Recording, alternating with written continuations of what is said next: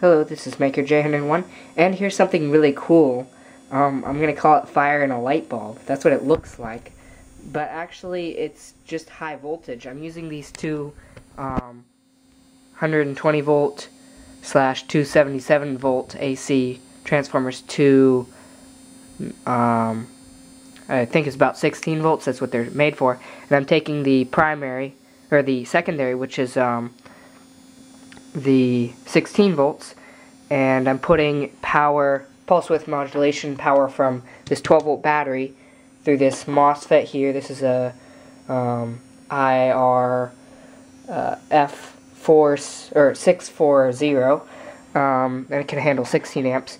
And then I'm just using my LED light bulb pulse width modulation circuit to power the MOSFET.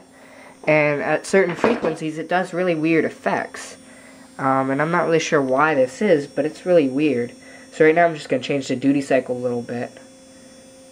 And you can see that it changes the flame, or that's what it looks like.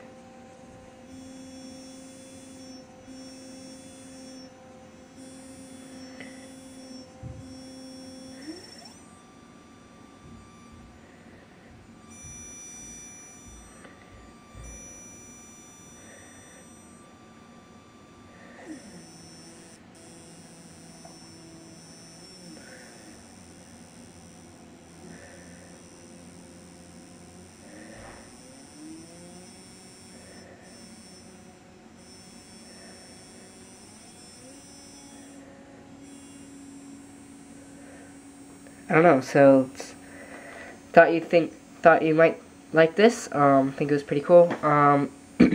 But I've got two transformers.